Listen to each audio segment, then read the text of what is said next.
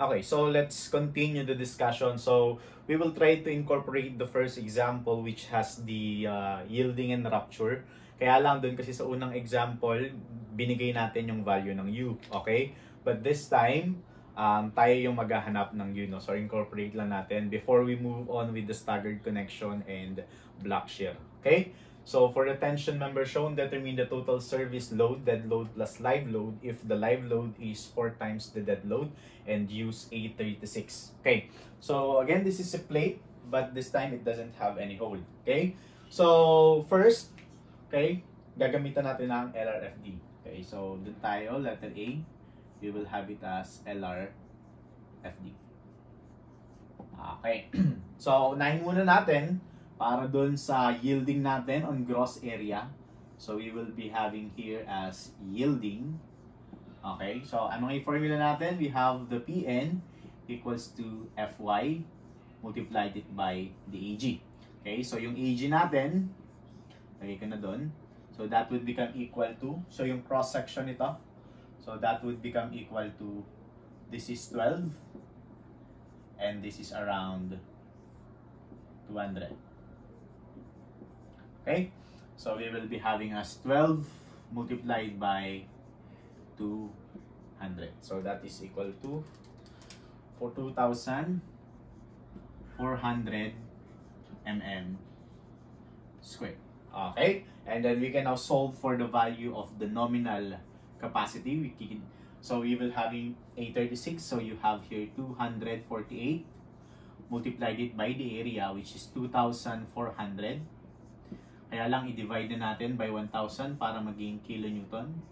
So you will be having here 248 times 2,400 all over 1,000. So you will be having as 595.2 kilonewton. Okay? So this is for the yielding. So we'll move for the second limit state, which is called the rupture. Okay? So we will have it as rupture. Okay. Lagyan muna natin, ultimate muna. So we can have it PU equals to phi PN. Okay? Where in the phi for this one is 0.9 and then you will be having as 595.2. So for our first PU, so we can have it as 535.68. Okay? So for the rupture again, we have the Pn. This time we will be having as Fu multiplied it by our effective area AE. Where in our AE, it's just equal to shear lag factor U multiplied by the area net. Since wala tayong butas, yung AG natin or yung AN natin is also equal to our AG. So that is equal AN and that's equal to 2,400 mm squared. Okay, so for the determination of U, since this is a plate, so tapos connected siya by longitudinal weld, so that is around case 4. So i-check natin ngayon yung width niya. Okay, so we will be having this one. Ito yung kanyang width and that is around 200.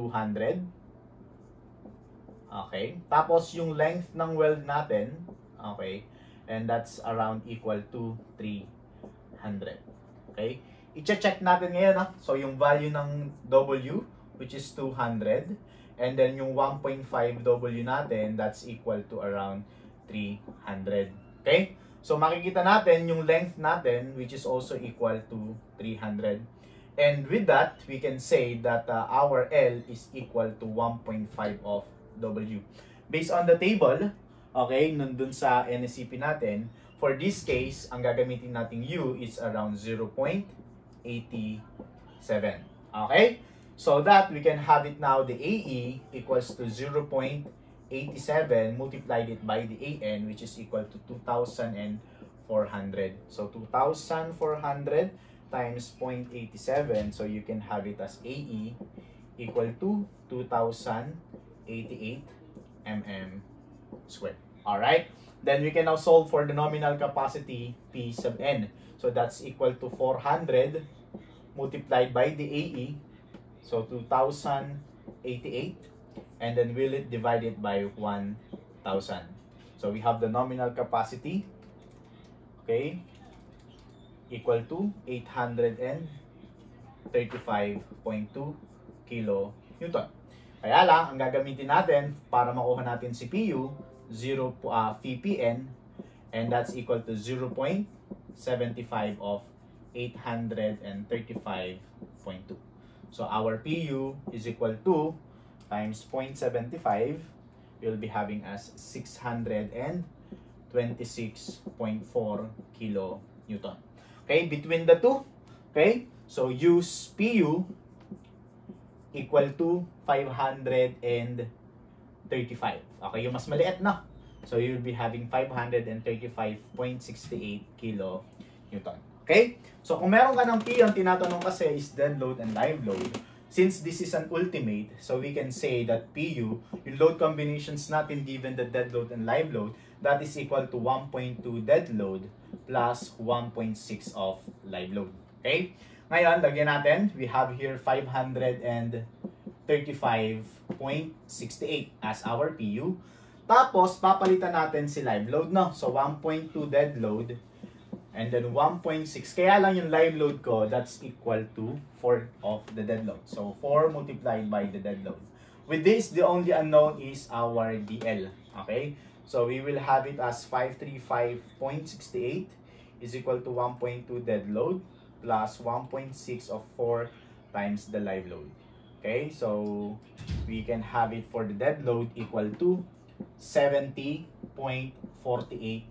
kilonewton. While the live load, that would become equal to 4 times the dead load. So multiply it by 70.48 kilonewton. So our live load is equal to times 4. So 281.94 kilonewton. So sa service dead load and live load na gagamitin natin, that would become equal to 70.48 plus with add the live load 281.94. So our total service dead load and live load using the LRFD method is plus 281.94 is equals to 352.42 kilonewton. Okay. So this is the answer for letter A. Okay, so we will try to find the ASD on the ASD method. Okay, so baguhin ko to. Okay, so you will be having as B for the ASD. Okay. So, okay na yan lahat except for this one. Okay, palitan natin to. Okay, so this one would become A na, no? So, allowable. So, that's equal to Pn all over omega. Okay? Or that's equal to Pn natin, 595.2 kilonewton. Okay? Ang omega natin is 1.67. So, we have the allowable equal to,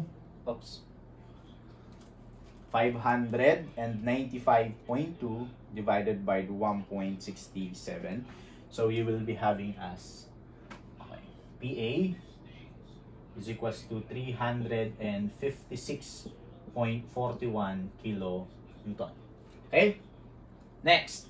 Punta tayo sa rupture. Same pa rin yan except dito. Okay? So mababago na tong line natin hanggang pag-determine ng ultimate. Okay, so we will be having now the PA for this one. Again, that would become Pn all over the omega. Wherein the Pn is 835.2 kilonewton. And then for the rupture, our safety factor is 2. So we will be having as 835.2 divided by 2, or that's equal to 417.6 kilonewton. Okay? So, we will be having this one. So, mas mababa si yielding. So, ang allowable natin is 356.41 kilonewton. Iyan na yung sagot. Actually na. Okay, kasi Ang allowable sa ASD natin, remember, ang ASD natin is just equal to the dead load and live load without factored load, no? So kahit ano pa yan. Pero kung gusto niyo malaman kung ano yung dead load, so we will be having 356.41 equals to dead load plus 4 times the dead load. Okay? So 356.41 divided by 5. So you will having the dead load equals to 71.282 kilonewton. And while the live load, i-multiply natin by 4. So that's equal to 285.128 kilonewton. Okay? So again, dead load plus live load. Okay? So we will be having as 2.282 plus 285.128. So again, that is equal to 356.41 kilonewton. Okay? So just in case lang na gusto nyo pang malaman yung real value ng dead load and live load. Pero kung hindi na at ASD na yung gamit mo, automatic naman yun kasi unfactored load naman yung ginagamit natin. Okay? So that's for our sample problem with the determination of U. Okay, so we will move by the next video for the staggered connection and as well as the block shell.